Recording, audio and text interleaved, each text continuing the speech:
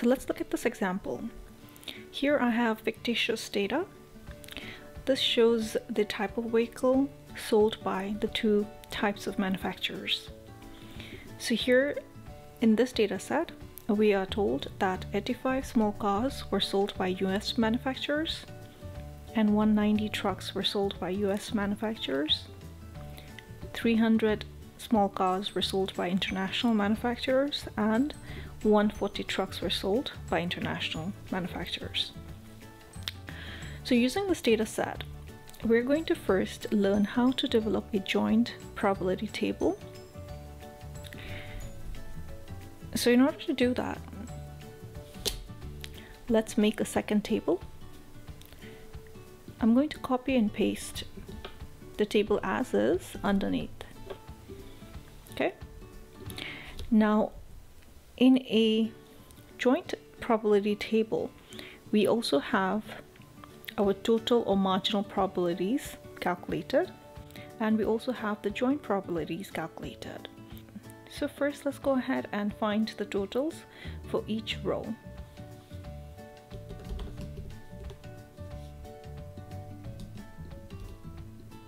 And we're adding 85 to the 190. We're going to add 300 to 140. And we're going to do the same here. We are going to add 85 to 300. And we're going to add 190 to 140. Okay? And this total here should be equal to this column total as well as this row total. So let's check it. I'm going to use the sum function. Select 275 and 440, close bracket, press enter. And if you want to double check your row totals, let's delete this. Let's do the same. Sum. And I'm going to add 385 to the 330. So did you get the correct total? If you did not, then go ahead and double check your totals here. Okay, so let me make the grid lines. I'm just merging the cells here.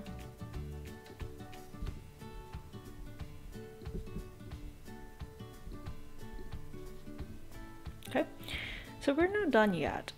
We found the total for the columns and the rows, but we still need to find the probabilities for this table. So now I'm going to use the same data set to calculate the joint probabilities and the marginal probabilities. So we're going to copy the table as is, paste it right there. As you guys know, you can get rid of the dotted green lines by pressing on the escape key. Now here, the joint probabilities are the probabilities that are in the center. The marginal probabilities are the probabilities that are next to the margins. Okay, let me assign different colors to it. Okay. Now in order to calculate the probability for 85, you're going to take that 85 and divide it by the total, which is 715. Same thing for 190, you're going to divide that by 715. And the same for the next one.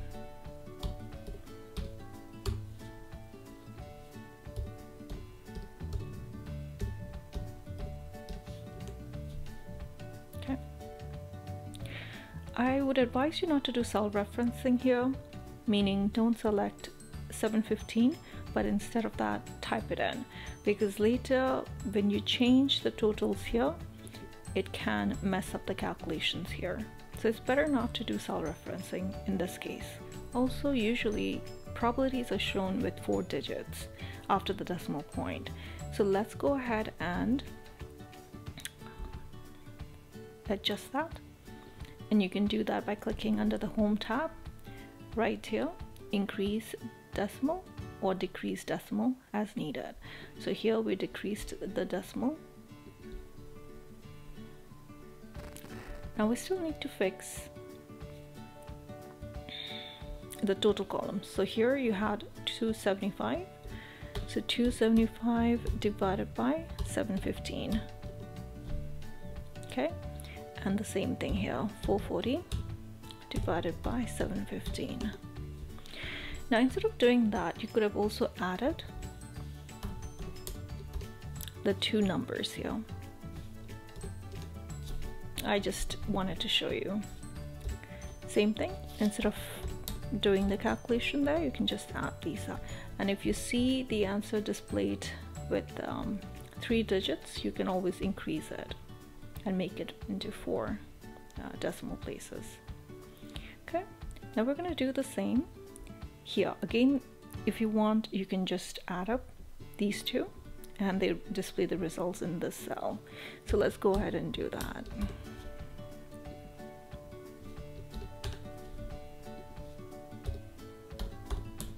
Okay, so I'm just adding the 2 cells above it. Notice here the total is 1. So this is your rule for probability. The probability has to add up to 1. Probability can be between 0 and 1. So here all your probabilities are between 0 to 1, and the total for your probability is 1. Okay, so this also tells you that you have done your calculation correctly. So we have answered the first question, develop a joint probability for this data set. We're now going to answer the second question, which is, what are the marginal probabilities and what do they tell you about the probabilities associated with the manufacturers? So now looking at this joint probability table that we have created, as I mentioned before, the joint probabilities are the probabilities in the middle. The marginal probabilities are the probabilities next to the margins, so the total column. Hence, looking at this, the 0.3846, this one right here,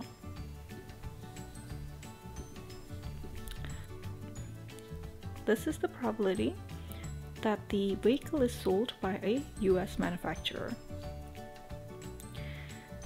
The probability that the vehicle is sold by an international manufacturer is 0.6154. Similarly, the probability that the type of vehicle is a small car is 0.5385, and the probability that the type of vehicle is a truck is 0.4615. So this is how we interpret our marginal probabilities. And comparing the truck probability next to the small car probability, we can see that the probability for the type of vehicle being a small car is higher. We are now going to answer question number 3. If the vehicle was manufactured by a US manufacturer, what is the probability that the vehicle was a small car? So here we're going to apply the conditional probability formula, which states that the probability of A occurring given that B has occurred is equal to probability of A and B divided by the probability of B. So here in this case, we are asked to find the probability of the car being a small vehicle if it was manufactured by a US manufacturer.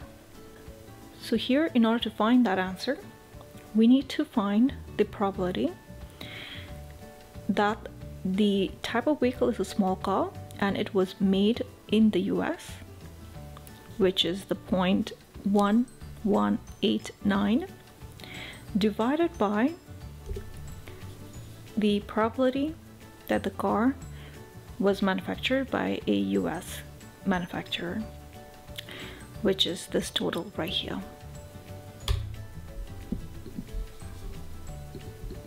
So the answer to part 3, the probability the car is a small car given that it was manufactured by a US manufacturer is 0.3091.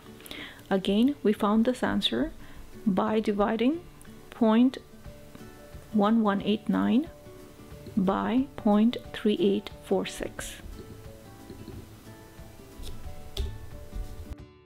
So let's look at the second part of this question. If the vehicle was manufactured by a US manufacturer, what is the probability that the vehicle was a truck? So this is very similar to the previous example that we worked on, except here we're talking about the truck, not the small car. So again, here we're going to apply our conditional probability formula. Since the question is asking us, what is the probability that the type of vehicle will be a truck, given that it was manufactured by a US manufacturer? So the first part of the formula is to find the probability of the manufacturer being a US manufacturer and the type of vehicle being a truck, which is the 0.2657. And we're going to divide that by the probability that the car was sold or manufactured by a US manufacturer, which is the 0.3846. So the probability that the vehicle was a truck, given that it was manufactured by a US manufacturer, is 0.6909. Question number 4. If the vehicle was manufactured by an international manufacturer, what is the probability the vehicle was a small car? So in the previous question, question number 3, we dealt with US manufacturers. Now in this question, we are dealing with international car manufacturers. So again, in this question, we're going to apply the conditional probability formula. So here the question is asking us, what is the probability that the vehicle was a small car, given that the manufacturer was an international manufacturer? So the first part is to find the probability that the car is a small car and it was manufactured by an international car manufacturer, which is the 0.4196. And we're going to divide that by the probability that the car was manufactured by an international manufacturer, which is the 0.6154. So again, to answer question number 4, we are dividing 0.4196 by 0.6154. Now what if we are looking for the probability when the vehicle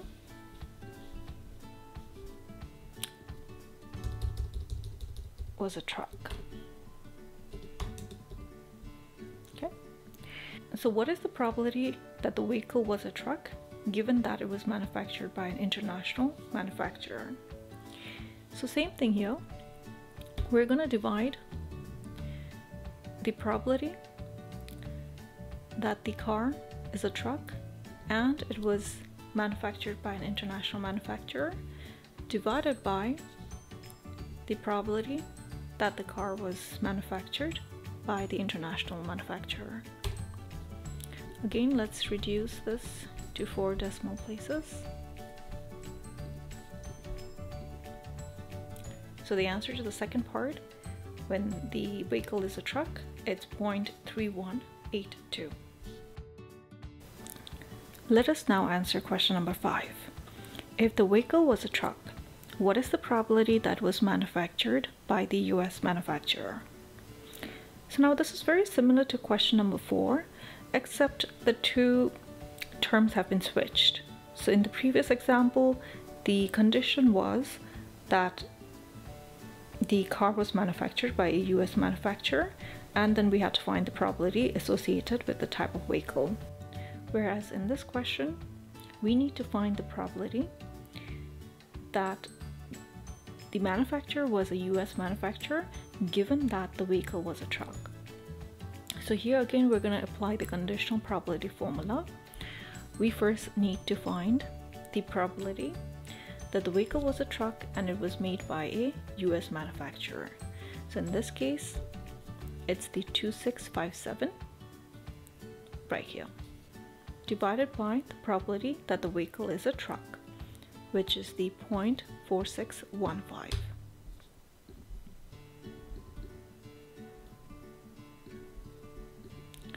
So if the vehicle was a truck, the probability that it was manufactured by the US manufacturer is 0.5758. Answer our last question. What do these probabilities tell us about sales? Now, when you compare this information, which we see in our joint probability distribution table, we can see that the total here tells us that the international car manufacturers have a bigger share. So clearly they seem to be having a bigger market share. But if you look at the joint probabilities in the center, you will notice that for the truck category, US has a bigger market share, whereas for the small car category, the international manufacturers seem to have a bigger share. So of course we can use this probability table to make comparisons.